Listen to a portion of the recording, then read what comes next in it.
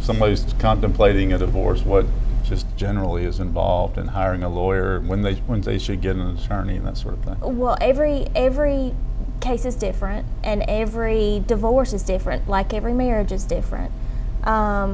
Obviously, if you've got domestic issues, domestic violence issues, that's when you want to go see a lawyer first, and to see how to get out of that situation. If it's a normal marriage and you are done with each other, I like to encourage people to talk it out, see what you can work out and resolve, be it custody, division of property, or custody with the children, and kind of come up with your own ideas of how to transition your own family out of being together.